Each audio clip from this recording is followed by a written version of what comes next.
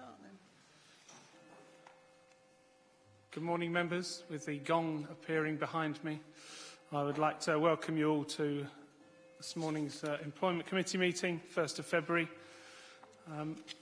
Before we go to the agenda, may I take this opportunity to advise you we're not expecting a fire alarm, but should it sound, please remain seated, and Mrs Matthews will assess the situation and then ask us to run, to walk calmly behind her, taking advice that she may give. Also, I'd like to say that these proceedings will be webcast by the Council, but if anyone else is intending to record these proceedings, can you please let me know? I ask this question not to stop you, but merely to ensure that members and other members of the public in the room know that this is taking place. No? Marvellous, thank you. Moving straight on then to agenda item 1, apologies for absence. We have apologies for absence from Councillor Wilson. I don't think there's anybody else missing. I'm afraid we don't have any notification of a substitute member for Mrs Wilson. I completely forgot she was on this committee, and we'd replaced her last night and this meeting this morning, but there you are. So I'm sure I will have hands slapped later. Agenda item 3, urgent items. There are none as far as I'm aware. Thank you. Agenda item 4, disclosures by members and officers. Marvellous, thank you very much. Agenda item 5, any disclosures of lobbying? None. Thank you very much. All right, I had thought about moving the agenda items around, but we won't be doing that. You'll see it'll all become apparent why later. Agenda item 6 then, to consider whether any items should be taken in private because of the possible disclosures of exempt information. There are no Part 2 items on this agenda today, so therefore I propose to take all of the items in public as per the agenda. Thank you. So agenda item 7, the minutes of the meeting held on the 18th of August. If I start on page 1, if anybody is not happy with anything, would they please shout out, don't raise your hand because I'm looking down at the page numbers. So the minutes, page 1 and page 2. And looking at the finishing time of the last meeting on page 3. Brilliant. Okay, I shall in due course sign those as accurate minutes. Is that all okay?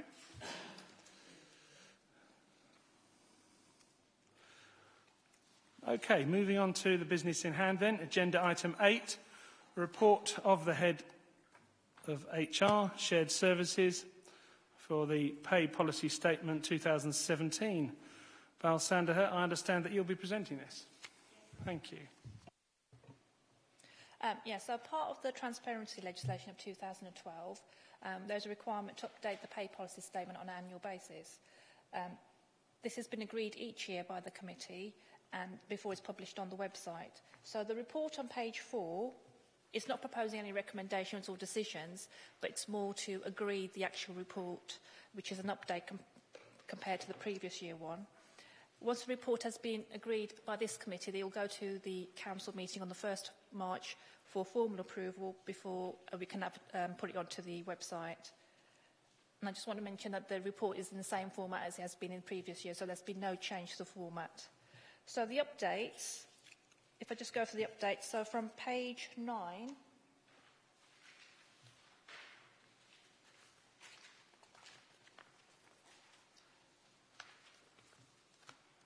the themes of the workforce strategy have changed, and this was agreed by the P&R committee in July 2016.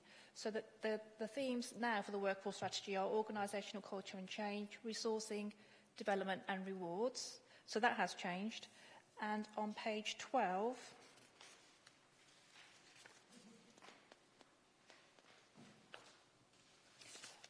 there's some information on the 4th paragraph. There's just some updated information regarding the new legislation that will come in sometime this year that will cap exit payments to 95,000 and recover payments of from people who come back into the public sector with a minimum salary of 80,000 within a 12-month period.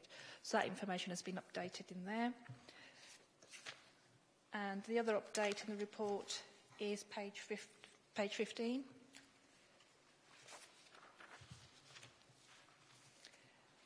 On page 15, you'll see the table on taxable pay for the Chief Executive earnings. And the main difference in the earnings has been the payment of $15,774 for the Chief Executive's role as a returning officer in the 2 elections last year. So that's been the main difference for the salary, and also an incremental point progression on the salary scales as well. All the other figures in the report have been updated. So the information is still the same, it's just the figures have been updated. And they're based on figures from the December payroll information. So before we publish it, we have to run another report to get the reports at the end of March. And once we've got those figures, this report will be updated and then put onto the website. Any questions?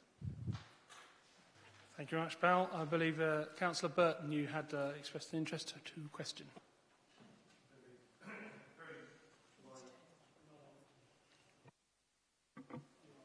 Now I am. Very minor point. Page 18 in the appendix, second paragraph, reference to Cabinet. Whether that needs amending. I've not thoroughly checked everything else to see if there's any other references, but just wanted to draw that to your attention. Sorry, say page 18, sorry? Oh, right, yes. Chief Executive, Head of HR. Oh, sorry. Am I meant to speak now, yeah? Okay. So the Head of HR is responsible for undertaking pay negotiation with trade unions, but the Cabinet takes ultimate responsibility for agreeing the budget. Okay.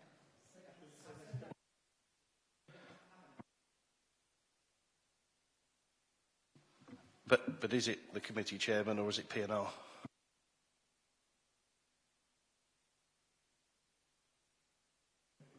One would assume it would be P&R acting as Cabinet in that instance, but yes. So yes, I agree with you. Ultimately, it goes to P&R financial. So yes, I think that should be changed to the P&R committee.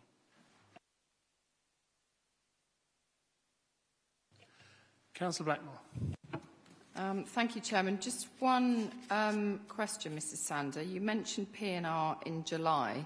The only P&R meeting I can think of was the 4th of July, and I thought that was a co-located one here in this chamber for 3 authorities, but I don't think it was about this subject. Was there another P&R meeting later on in the month? It was July 2016. There was a P&R meeting, and it was the workforce strategy update that was taken to that meeting, not the pay policy. It's the workforce strategy. I understand that, but the only P&R meeting I can think of was on a Monday, 10 o'clock in this chamber, and I'm asking if there was another one. Can someone just give me the date, please? I can see there's another one, but I don't know when. Please. I do recall another meeting of Policy and Resources. I'm afraid I don't have the exact date. It was something like the 20th of July. Councillor Blackmore, if you want, we can have a look into that and then come back to you. I certainly remember the co-located one, but that was for a specific item, wasn't it? So I think it may be about 20 minutes long or something like that. So if you want, we can come back to you, but if not, I'll go to Councillor McLaughlin. Thank you, Chair. I just want to be absolutely sure. You make a statement on page 6 in 5.1.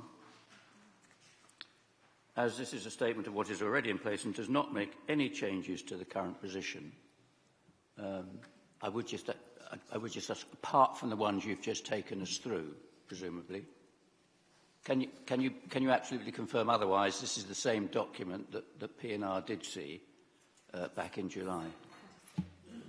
No, this is not the same document that P&R had seen in July.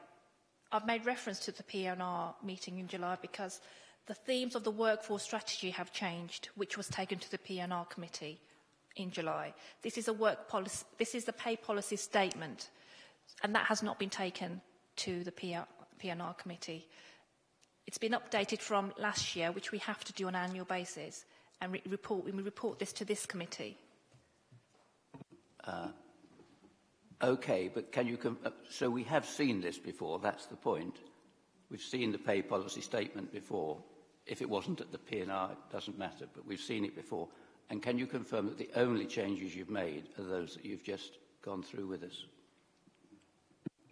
So the report gets updated every year, and we've been doing it since 2012. So on an annual basis, we have been reporting it. It used to be reported to the Employment Development Panel, and now it obviously goes to committee before it goes to full council.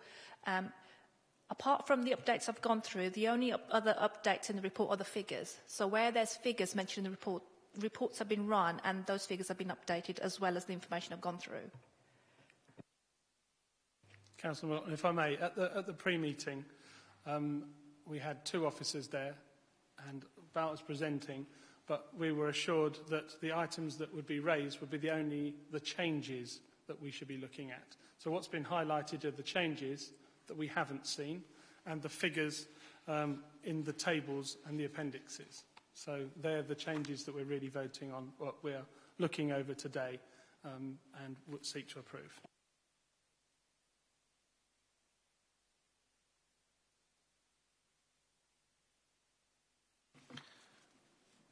So, if I'm understanding what we're being asked to do correctly, that we recommend to full council to agree this report prior to publication, subject to that small amendment that I've suggested, I'd be happy to move that. Thank you very much, Councillor Burton. Does anybody like to second that? If not, I shall. A flurry of hands. Right. Do you wish to say anything? Okay, thank you very much, Councillor Powell. So, proposed by Councillor Burton, seconded by Councillor Powell. All those in favour, please.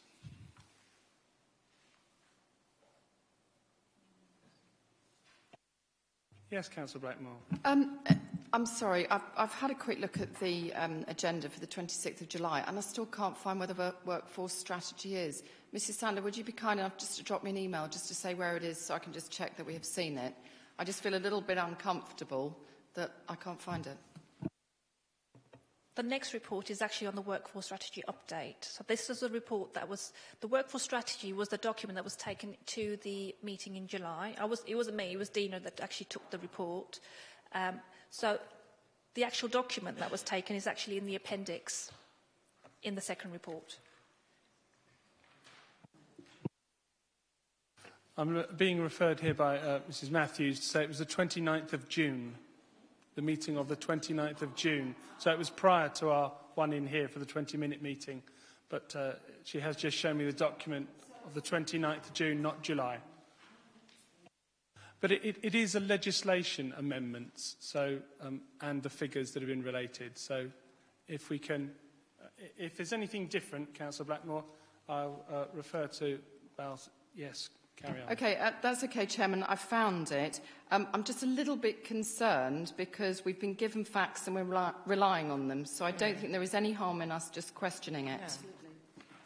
And in fact, if I may back up Councillor Blackmore's, perhaps if we do refer to a previous committee, if we could have the date of the committee so that should we want to look back on it, even though the papers are copied here, it just completes the information. Thank you very much. Yes, for strategy, I think that should come forward in the future. So when you relay back to a previous meeting, if you could give the date, that would be lovely. Thank you very much. Okay, moving on to item 8. Mr Chairman, I might have missed that, but did you actually declare that vote? Okay. Mrs Matthews took the count. That was all in favour, no abstentions and no. Okay, thank you. Moving on to item 8, report of the Head of HR Shared Services Pay Policy Statement 2017. Sorry, 9. I haven't ticked it, see, ticking things twice is good. Agenda item 9, report of the Head of Shared Services Workforce Strategy Update Report. And once again, Val. So this report is for the committee to note progress on the actions on the workforce strategy. And this is the report this is the workforce strategy that was taken to that June committee meeting. The committee did request for an update twice a year. So the report from page 36 lists the updates that have happened so far, and the key changes have been the themes of the workforce strategy, which I've mentioned as part of the pay policy, those have changed. Senior management appointments. Some members of this committee have already been involved in the appointment process for the 2 directors at the council and also the MKS director, who's going to join us in April this year. Senior Management Development Programme started in July 2016, and the programme will run between 12 to 15 months, and is to build and develop the senior management group, which includes the head of service directors working with the chief executive. The 7 Habits training is ongoing, and we now allow all staff to attend that training. It was originally just for managers. We've developed a stress resilience training. There's one for managers and one for employees. And they're run also at Swarborough Council as well as Maidstone Council. On page 37, the council has received a KCC Healthy Business Award for the approach that we take in managing sickness absence. The PR committee also have agreed the health and safety strategy. Reward package has been relaunched last year, and we put all our benefits together on one part of the intranet site, so staff are more aware of what benefits they're entitled to. We're also currently taking part in the IIP assessment, and we're hoping to have the results by this month. And the only other final thing I wanted to mention was the action plan is on page 70, which is Appendix 2, and that has been updated regarding what I've just mentioned, and further updates have been included in there as well. Any questions? Thank you very much, Bal. I do have a first person to ask, Councillor Burton. Thank you, Chairman. Could you just clarify for me how the timing of the overlap of the different strategies works in terms of when this particular one is refreshed? And what's making me ask this, if I cut straight to the chase, page 46, we're referring to the strategic plan, which is under review currently. So inherently, this document will always be out of date because of that, or in the style that it is, because of that review process. So that included excerpt page there on 46. It's not finished through P&R yet, but I believe it will certainly change. Say the bottom third of it might disappear. And I'm just wondering whether this document should actually refer to the strategy rather than quote specifics from what are effectively living documents constantly being reviewed. The workforce strategy is for 2016 to 2020. However, if there's been updates that have been taking place in the council, this does also get updated. So last year this got updated because the themes had changed. But again, if the strategy changed for the council, then we would put that in there as well in the document. Okay, that's reassuring. So my suggestion is that a document like this should refer to the other documents, the other strategies, but not contain direct sections copied, because it'll always be inherently, or has the risk of being inherently out of date until it's reviewed next. Whereas if it's just a reference, it constantly is self-refreshing in that regard. Thank you very much, Councillor Burton. Yes, I do agree. In the light of our meeting previous to this, I think we need to refer to specific documents rather than the detail of the specific document. Therefore, it will allow it to change through the course of its life. I think that's a good thing to adopt and to follow. So is that agreed by the rest of the committee that we should ask for that to happen in the light of this? Agreed. Thank you very much. Councillor Ring. Sorry, I did have Councillor Blackmore first. Sorry.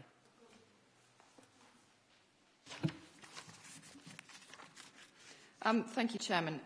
Just picking up on something, page 36, we've got the appointive of a substantive Mid-Kent Services Director who's joining in April 2017.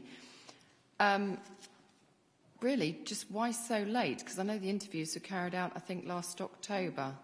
If you could just give us just a little bit of background behind that, I think that would be useful, please. I think we actually finished recruiting to that post in November. The person that we offered the job to decided not to take that role. Then we offered it to our reserve. She accepted the position. But she hadn't told her director, because he was away on leave, until after Christmas. So that's where the delay has been. He was apparently not around at the time to she didn't want to email him. She wanted to notify him face-to-face that she got a new job. So that she didn't hand in notice until January, and she has to give a 3 months' notice. That's why her start date is in April. I think really it's procedural, and I don't know how much detail we should have actually said there on a webcast, but I think it hasn't been that we've slowed anything down. It has been the procedure on both sides. So we do have, there are lots of other things, medicals, everything has to be taken into account, and obviously due process where she has been employed previously. So I don't think it's anything that's necessarily been slowed down, and I think Bal covered that more than. Thank you. Okay, if I can just come back on that point. Do they not use FaceTime or Skype? Is that not useful? I don't know, I just think we've got all this modern technology. I know things have to be done face-to-face. It's just a slight observation. Picking up on page 37 and the investors in people, and my concern is how much is the cost to the council for that, for our part, to A, take part in it and have assessments, etc., because it's my understanding it's quite a substantial cost. I haven't got the figures in front of me. I think the question has been raised already, and I think Mark has also been involved in responding to that, I think. Yes, I'm happy to add to that. I don't have the figure for the cost of the investors in people assessment, but it's a relatively modest amount. The other cost, of course, is the cost of members of staff taking part in the assessment. I think the main thing to take away from this is that it is being delivered within existing service budget, so it's not something that is a one-off or unexpected. So we can do it within the HR budget. It's good practice to have a regular IRP assessment and to maintain our accreditation. But on the very specific point of what we're paying for the assessment, we're very happy to come back to you on that. Actually, Mr Green, it's not just the assessment, but overall the total cost. I mean, I don't mean to be too pedantic, but bearing in mind we've got to look at all our budgets and all the monies that are being spent across the council, and we're desperately trying to protect our frontline services. If we're spending circa 60k for something like this, should we actually be putting that money elsewhere to frontline services? So I flag it because it is a concern, and we have got pressure on all our budgets, as you indicated in a meeting only about an hour and a half ago. So, Councillor Blackmore, you just said £60,000. Is that just a figure you're grabbing from the air, or is it some knowledge you have? It's a figure I've grabbed from the air, but we don't know, do we? We don't know whether it's £500 or £50,000. Agreed, but until we get that information, I don't think we should be bandying a big figure like that. No, but that doesn't... I'm sorry, Chairman, that doesn't make any difference. We should be looking at all the costs in our budgets and not just accept them. I totally agree, but let's get the actual black and white figures and then we can have a look at that. And I'd rather you didn't just talk across me, Chairman, because that's incredibly rude. But I think the point still has to be made. We are being asked to save a huge amount of money, £4.5 million over 4 years, so everything should be looked at, because we were told quite clearly by the Chief Executive 6 months ago that nothing is sacrosanct, nothing is sacred, everything has to be looked at. Mr Green would like to just come back to that before I then go to Councillor Harper and Councillor Gooch.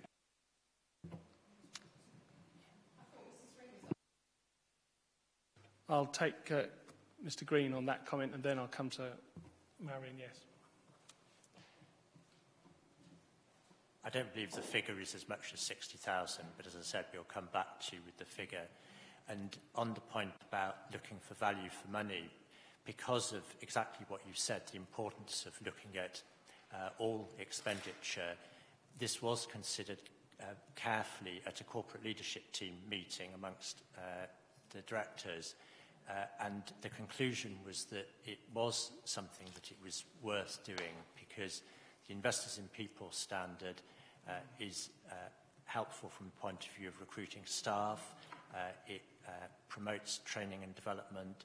There are a lot of benefits, not necessarily immediate cash benefits, but there is, it was concluded, a benefit in going for the Investors in People standard. So it hasn't been a decision taken lightly, I can assure you. We did consider it carefully.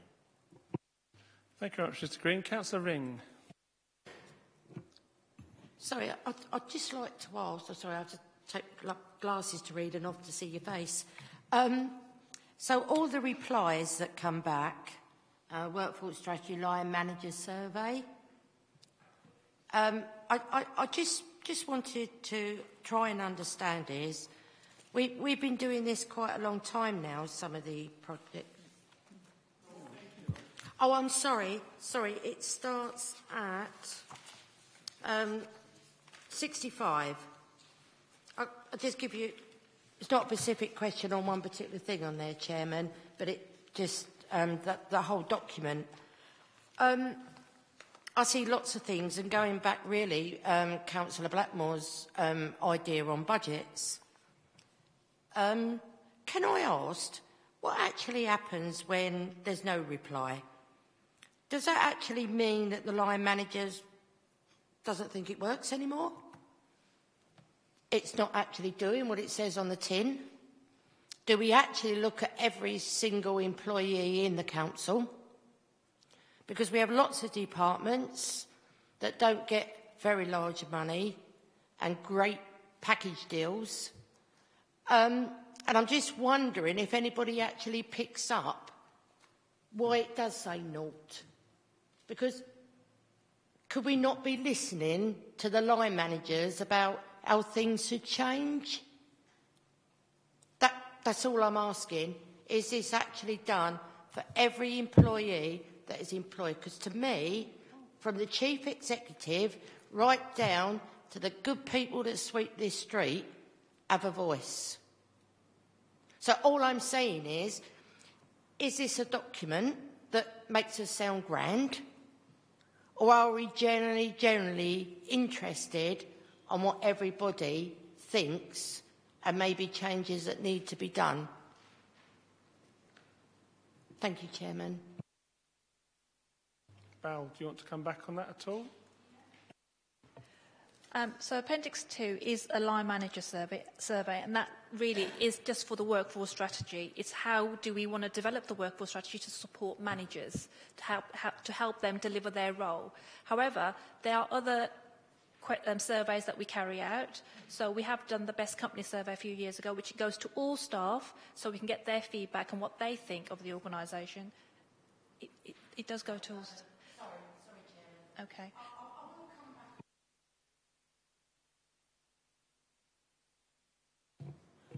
90% is done online. If I was to really be pedantic about this, I used your word, could I have a survey of everybody that doesn't actually sit at a computer? Would I be wrong in asking that?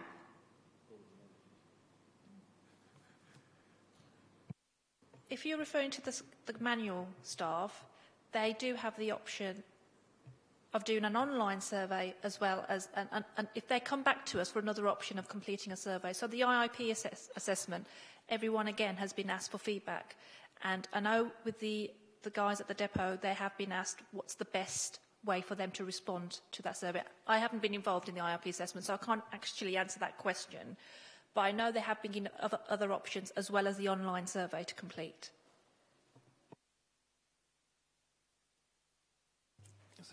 So all I'm asking is you will come back afterwards then and tell me how many manual workers, not just at the depot, have actually answered that. That's all I'm asking. I think I've got a right to do that. Would it also, Councillor Ring, be good to know the actual number of people that did respond out of all our employees? So not just the percentage, so if we... So actual numbers of people that did. Which survey are you referring to exactly? You're referring to the IRP one? It starts there, yeah, Appendix 3.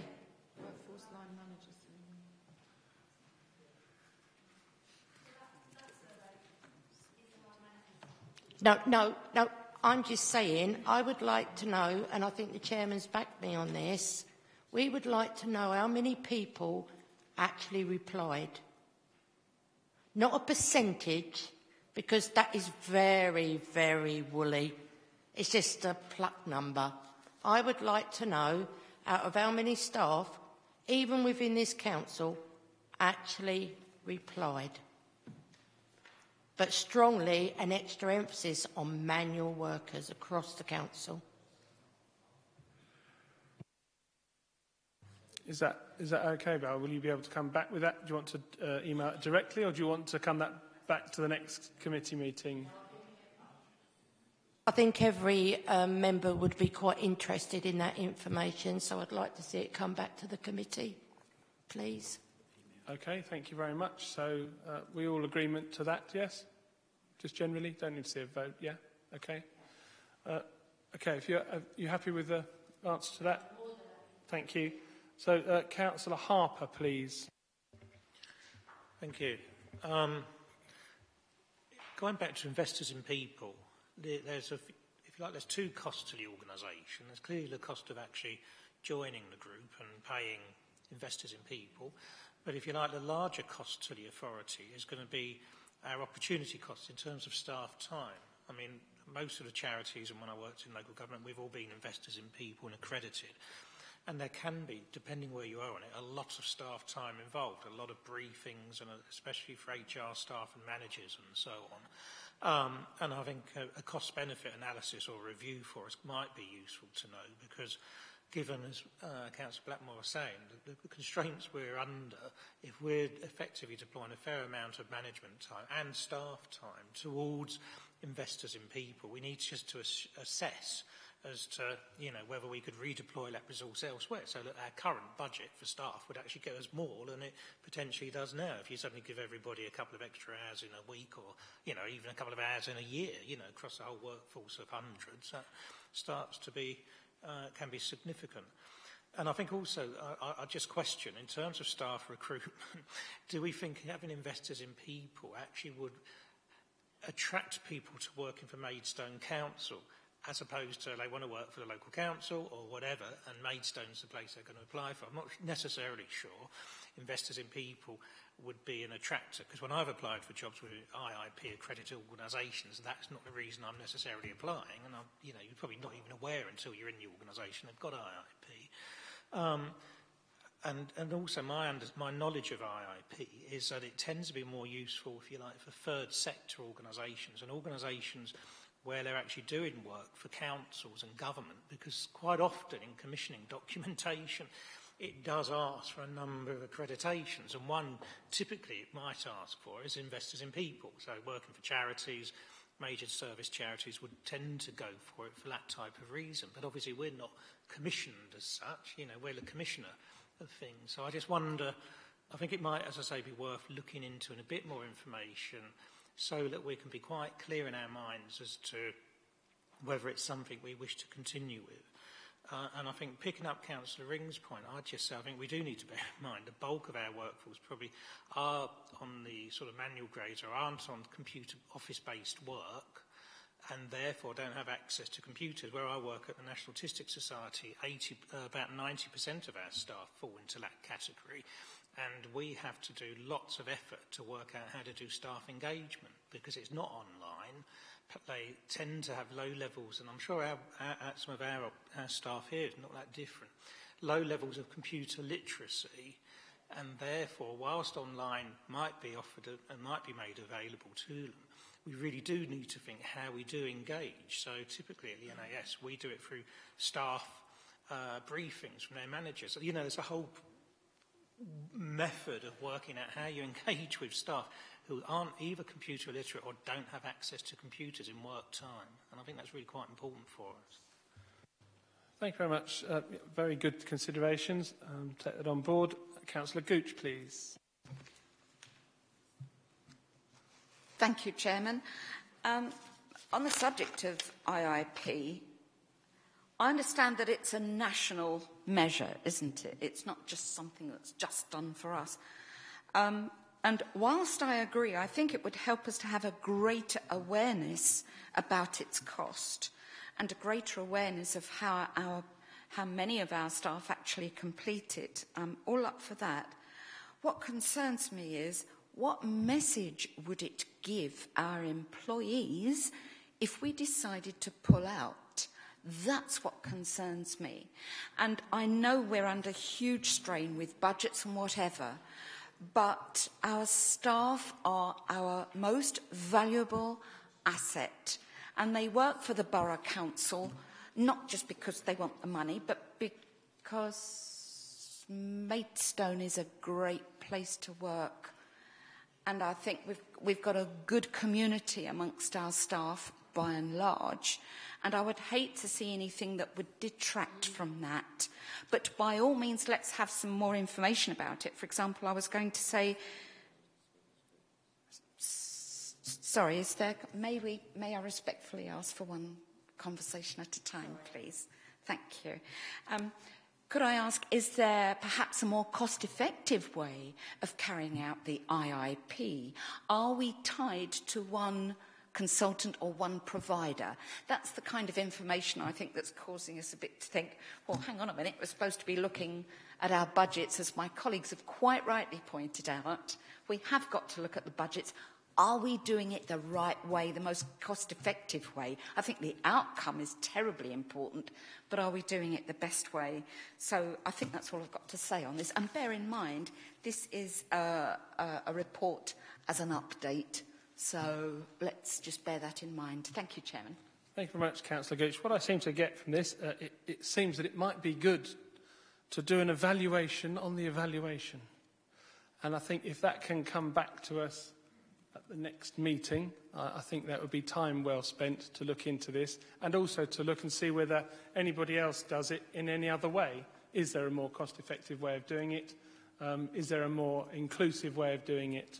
But in case I haven't picked up anything, well, I won't put that forward as a recommendation just now. I'll wait to just hear the other Councillor Garton, Blackmore, Burton and Joy. Does anybody else wish to speak to this after those? Because if not... Oh, thank you very much, Mr McLaughlin. Right, so that's to Councillor Garton then, please. Thank you, Mr Chairman. Yes, I may just... the reason I asked to speak is just to reiterate what you just said. Can we have that discussion at a meeting where we can make it as an agenda point to evaluate that?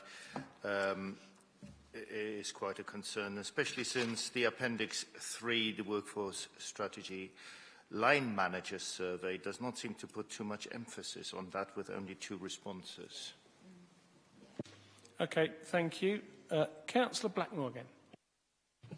I'd just like to add to Councillor Garton's comments. I agree with him. There's only 2 responses. I think there's another issue as well. If you look at which are the bits of the benefits that the staff actually are most keen on, flexible working and flexi time.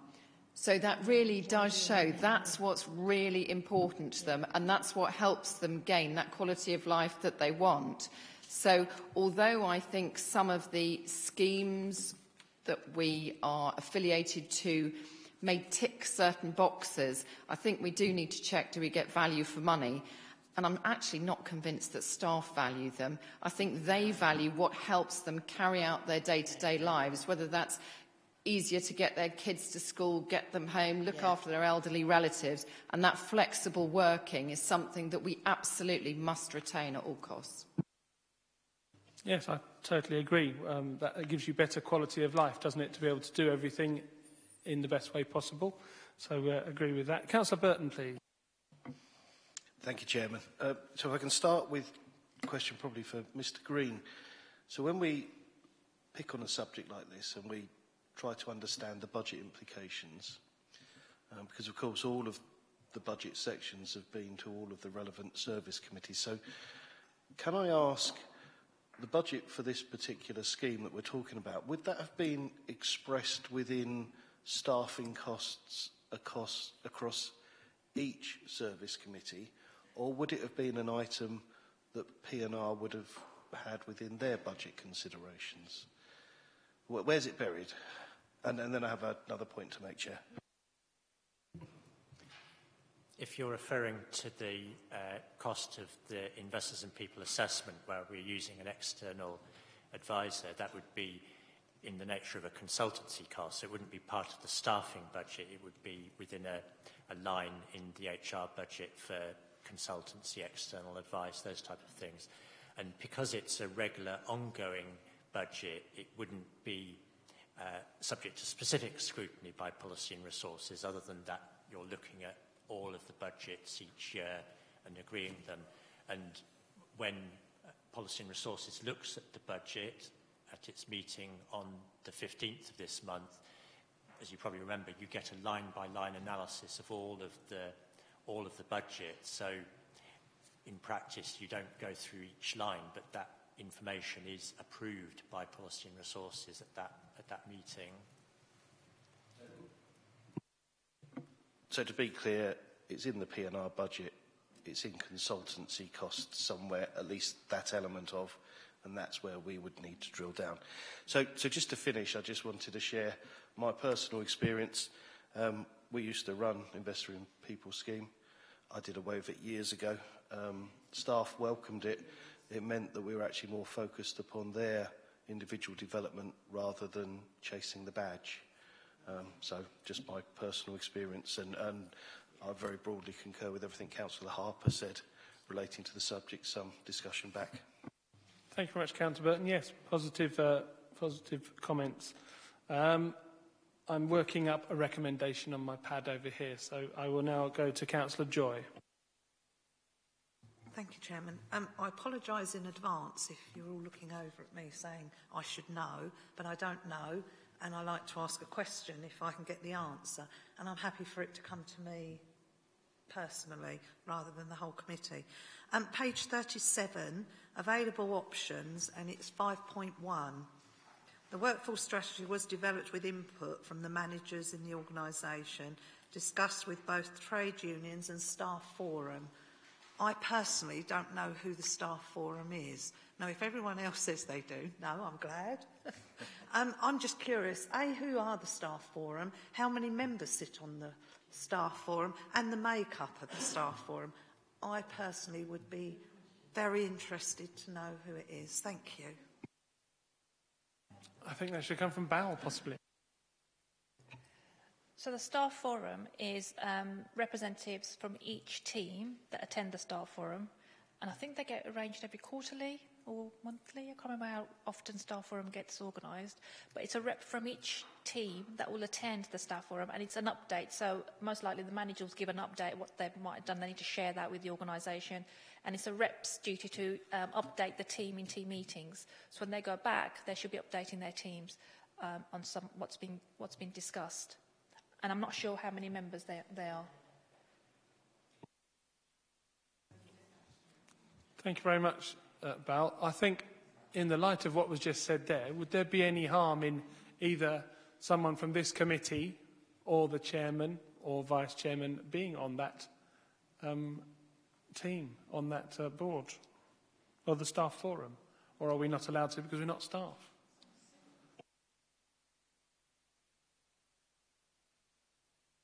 But we're responsible for the employees. So therefore, as the employee committee, we didn't even know who made up that committee, yet it's in our notes and we don't have any input. That's a flurry of hands. I'm going to carry on to Councillor McLaughlin. Obviously, that put the cat amongst the pigs. Thank you, Chair.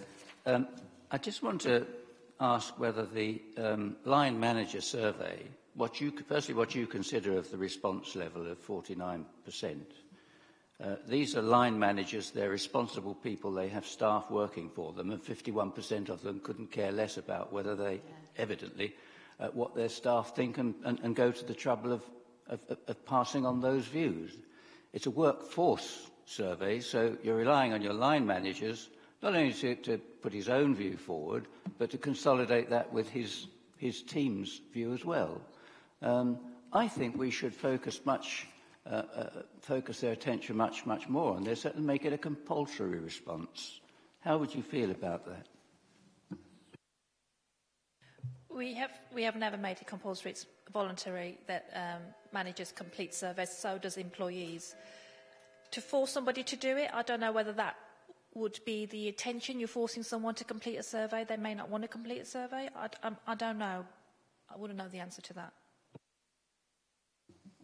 Well, if I may, Chair, can I suggest that it's given some consideration? Okay. I think prior to me just saying that I or someone should be on the staff forum, that was at the end of what we were really talking about. I would, if I may, would the wording of a recommendation from this committee to evaluate the IIP, to look at best practice and to assess whether how we carry out the IIP is cost effective to us and produces positive feedback for us to be able to assess what we're doing. So, in essence, that would be my recommendation, to come back to the next meeting, please, with that assessment. So, ignore what I said about the staff forum. Do you agree with that as a recommendation from this committee? Is that seconded by Councillor Garton? All those in favour of that recommendation? Ooh, yes? It's a bit of a Paulina way. Well, I'm taking that as all those were in favour. Were you against then, Councillor Burton? I'll support the recommendation, but may I make a comment afterwards, please? Certainly. Thank you. So there was unanimous support for that. Councillor Burton.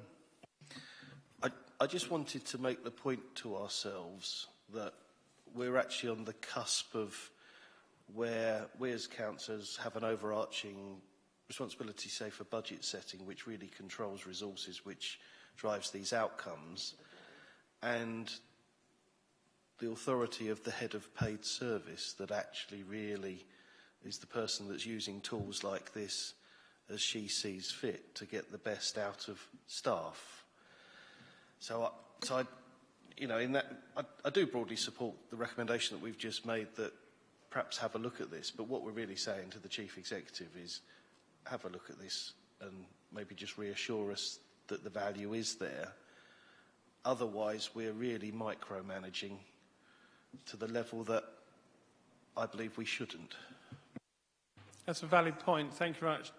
Do we believe that we should refocus that recommendation then to the Chief Executive to ask whether she thinks it's prudent to do this? Or are we saying we'd like the report to come back as soon as possible to the next meeting? Or on the basis of what Councillor Burton just said, are we precluding really what might come out of it and therefore saying we don't agree with it, therefore now you... If I might say, I think let's just leave the recommendation as it is, because we've made that, but I just wanted to put our thinking back a little bit. And of course the other point where we have a more direct intervention is when we consider the budget.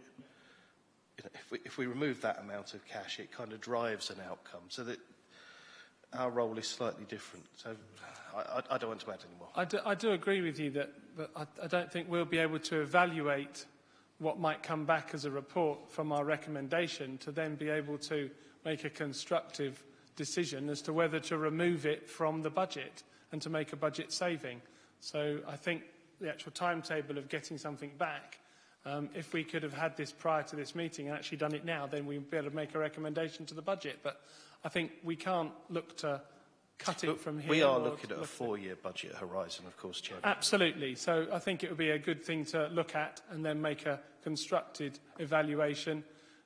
Are you all right with that then, Councillor Ring? You don't want to speak because Councillor Powell's you did wave. Just quickly, I'm sorry I've caused all this sort of thing, but at the end of the day, it's the workforce actually on the ground.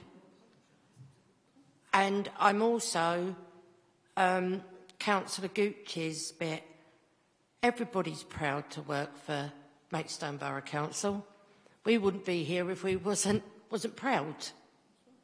But all I'm saying is, we've got to be honest, the workforce is getting smaller.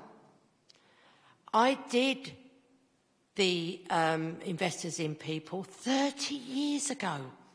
30 years with 400 staff. And we're still looking at it.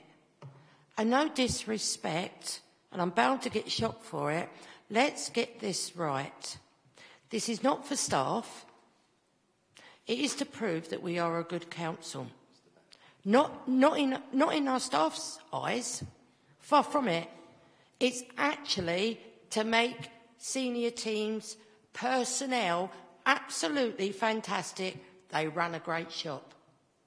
All I'm saying is, maybe we ain't asking the staff properly to be open because they run the shop, not a label. Thank you. Thank you very much. Councillor Harper. Sorry, it was Councillor Powell. You got your hand up like some schoolboy. So back to Councillor Powell, then to you, Councillor Harper. It's okay, I don't take it personally. Yeah. No, it's just really following on to what Councillor Burton said earlier on. In my previous life as a business owner, we decided then that Investors in People was totally wrong. We were doing it for the wrong reason. We were always under the impression that we needed it. We worked out that we didn't. We had our own training programmes. So from business owners to this council, a council doesn't need it. Maybe the suppliers to the council, as Councillor Harper mentioned earlier on, do. But I think you'll find that when you actually do your sums and work out not the actual cost, but the actual time, put that together, and I'm not using figures out the air or anything, but I think Councillor Blackmore's figure would be on the lower side. I think we should just get rid of it. Yeah. Thank you very much, Councillor Powell. Councillor Harper, hopefully to wind this up, please. In terms of the staff forum, which was obviously raised, and it clearly, if it's got reps from each team, it's probably a fairly powerful way of the authority showing value in terms of getting messages to and from staff. I just wonder if there is a role for a representative from this committee, or, as a councillor or the leader of the council, or someone to actually attend those meetings. And I'll just give the example again at the National Statistics Society. We've got our 3,500 staff. We have a joint staff forum, and our trustees, who are the equivalent of councillors, one of them attends all of their meetings to show the importance that the board of trustees there attached to its staff, because it's the staff, as is here, who do the work, who actually get the council doing the stuff. And that gives the staff a feeling of being valued, but it also gives, in that case, the board of trustees the awareness of what's going on at the staff forum and at a lower level, which they wouldn't get normally. And it's not detracting at all from the role of senior officers, but it's just showing the importance attached to staff, in our case, by councillors. So I just wonder whether there's a role to have one of ourselves from this committee attending the staff forum. Thank you very much. That was sort of my idea, thoughts behind that. Councillor Garton, is it pertaining to what has just said from Councillor Harper? Thank you. I totally disagree with Councillor Harper. I mean, this committee is part of the legislative part of government, and the staff forum is part of the executive. And we're just intermingling here arms of government and trying to micromanage something which we shouldn't do. By all means, if the staff forum would want to invite an observer from this committee on an occasion for good relations, that's something completely different, but we should not mingle in something which we don't have any business in. Thank you very much, Councillor Garton. We do actually have to try and move the recommendation on the papers, if that's possible. I know we've sort of strayed a little bit away from it, but if you want me to do that from the chair, I will, but if anybody wishes to do that from the floor.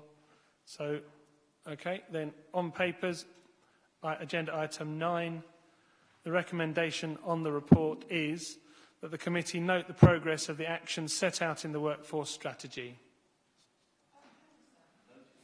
No, Voted. wait a minute. I thought you'd got an amendment about the evaluation. We have put that through as a separate Right. recommendation. So, Councillor Burton, were you seconding me? Well, I don't think it needs to be. It's just noted, isn't it? And I move next order it of is a business. recommendation, isn't it? Okay. Okay, so therefore we will note that then. And thank you very much, Councillor Gooch. All those in favour of noting the report we've just been given. Thank you.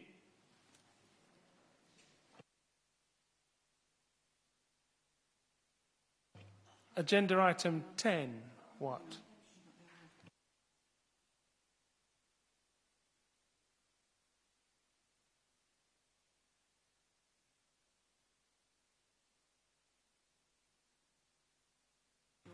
Yeah. Okay, sorry, yes. On item 9, the committee made a recommendation, but we didn't actually formulate it, that no item is specifically mentioned in previous paragraphs that are given to us with detail in other strategies, and they should be just generally stated so that it includes any other amendments to those strategies. So do we want to make that as an actual recommendation or just an advisory note to take away? Personally, I think it should just be an advisory note. We don't need to tie officers down so tightly that they can't use discretion. So can you take that as an advisory note then? Thank you. Back to HR. Thank you very much. Councillor Blackmore. Councillor Cox, I think you've actually missed something. I thought there was something else, a note associated with the evaluation of the IIP programme, and it seems to have just disappeared completely off the radar. No, we didn't vote on that. We only voted on number 1. I made the recommendation to evaluate the IIP, to look at best practice and to how we carry out the IIP, and to report back to this.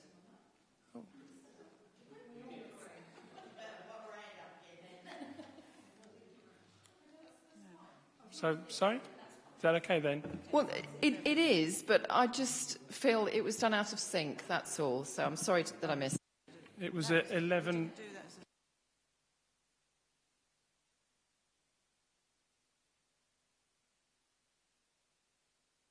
So, yeah, we put that through as an additional recommendation. Yeah? Councillor McLaughlin. I do feel that, that the suggestion I made earlier on the line manager survey was rather dismissed, Chair, because you quickly moved back to what we were talking about at the time. So, no, that's nothing to do with this subject, and it never emerged again. I'm very disappointed, and I'll say it again, at the level of response from our line managers to the survey being only 49%. And I did make a suggestion, if you didn't like enforcing response, that at least give consideration to how you might increase the response rate from your line managers. And I really would like that point taken forward.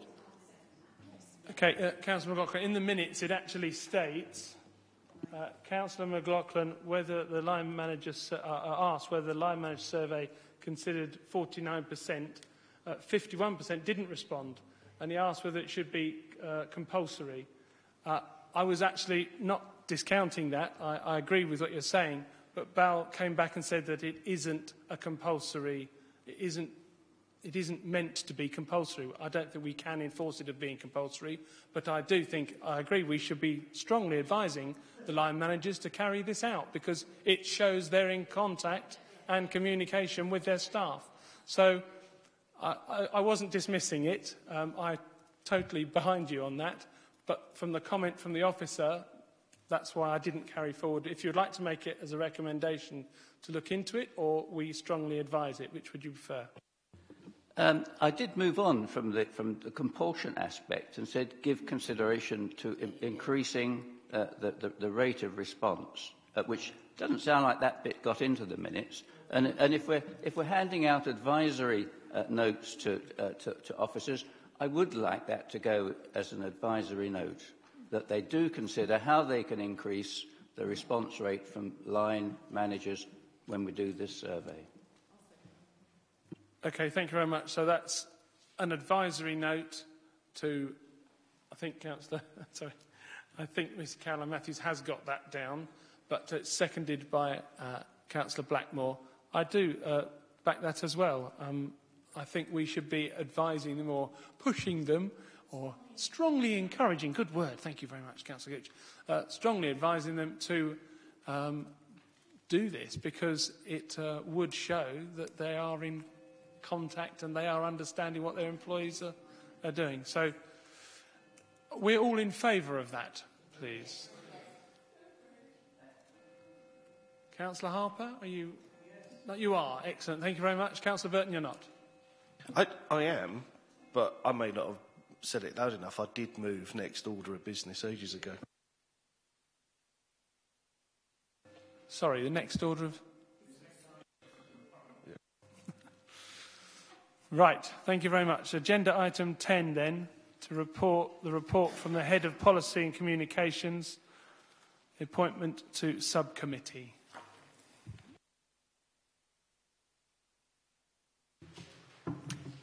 Thank you, Chairman.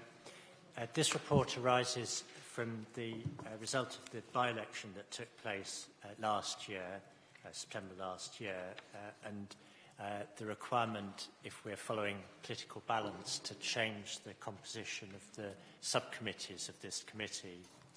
And taking the first one as an example, which you can see on page 75, paragraph 2.2, the way that the requirements about balance can be satisfied is by having an appointment subcommittee which is 2 Conservatives, 2 Liberal Democrats and 1 either independent or UKIP. And going back to when the committees were appointed, the main committees were appointed in the autumn, I had discussions with the relevant group leaders, and it was agreed between them that they would alternate in that slot on the appointment subcommittee, such that for the current municipal year, the independents would hold that position, and then it would go to the UKIP.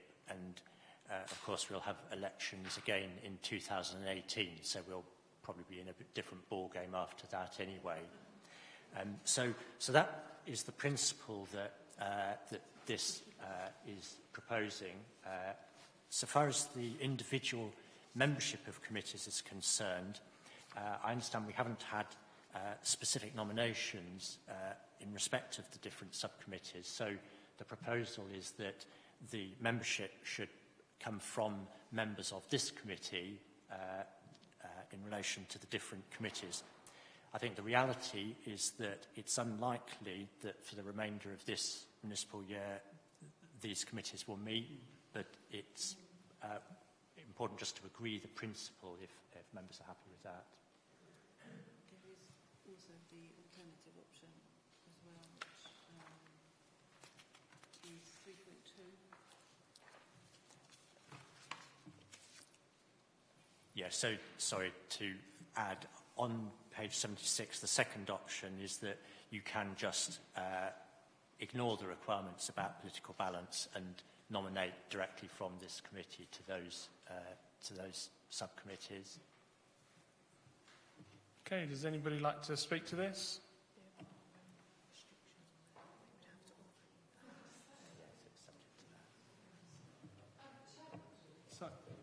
Yes, Councillor Blackmore. Chairman, if I may, I think the delicate negotiations that went on behind the scenes to achieve this balance, I take my hat off to everyone, because I think it can be quite tricky times, as we all know.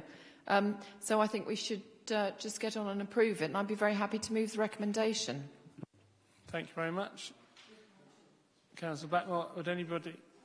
Is that 3.1 or 3.2 then?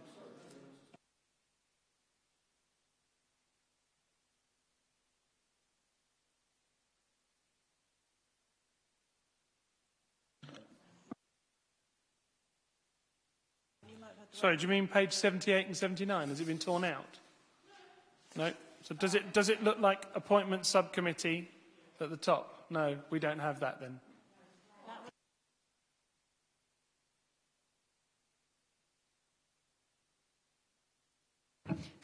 You're absolutely right. Mrs Matthews sent this round, I think at the end of last week, or maybe even on Monday, and I'm just assuming we'll just go with what's on this list because it appears to fulfil the criteria that we were asked to submit some months ago. With the greatest of respect, Mr Chairman, group leaders has no authority to make a decision. We're the committee being invited to approve this. We actually have blank pages in front of us. I'm bemused. Yeah, can I only agree with you, Councillor Burton, as I don't even have one of those, as I'm not a group leader.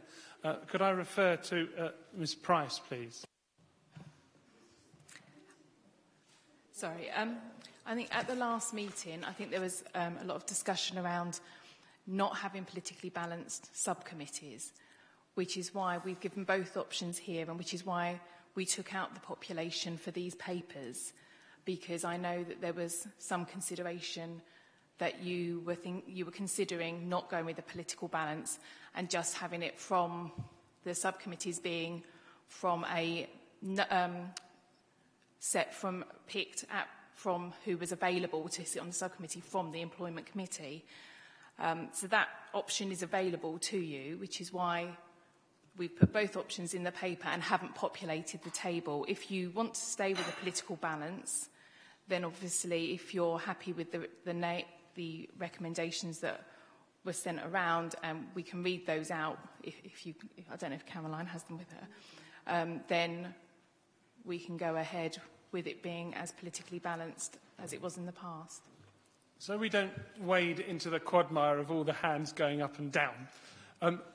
Was there...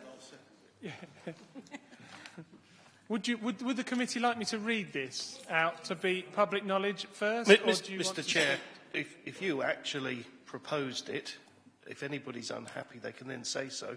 But I'll be happy to second it if you do so. OK, it's listed as Appendix A, Appointment Subcommittee, brackets, to consider the applications received for the post of Chief Executive and Directors and to compile a shortlist for interview and subsequently to interview and make appointments. New brackets, in case of the Chief Executive, this is subject to confirmation by full council. Panel to comprise of 5 councillors, 2 Conservative, 2 Liberal Democrat and 1 Independent or UKIP. Chair, all you need to read is the names. Oh, I see. Just the name of the committee, the names that are being recommended for appointment. And if you move that, I'll second it and we'll vote on it. Righty-ho. Then the names for this appointment subcommittee is Blackmore, Burton, Wilson, Cox and Gooch.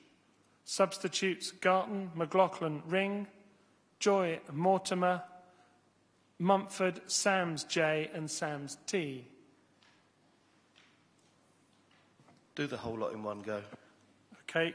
For the Performance Subcommittee, panel to comprise of 5 councillors, including the group leaders of the largest parties, are Blackmore, Wilson, Gooch, Powell and Harper. And then no substitutes for that.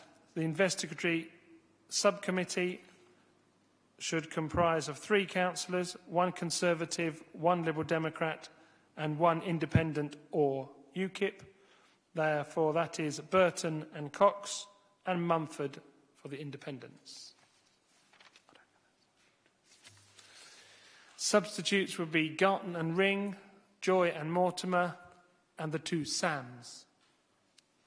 The Hearing Subcommittee should comprise of 3 councillors, namely Blackmore, Wilson and Gooch, with substitutes McLaughlin, Ring, Joy and Mortimer, Sams J and Sams T.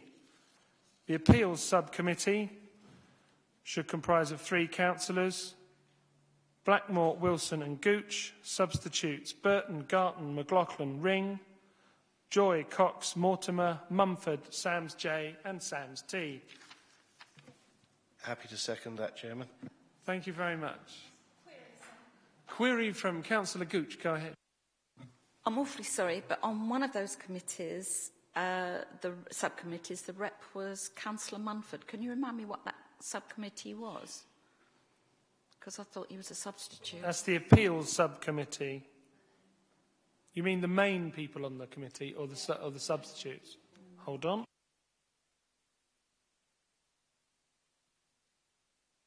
The Investigatory Subcommittee. Because you can't be on both. Because you can't be on. Yeah. You couldn't be on an investigatory and anything.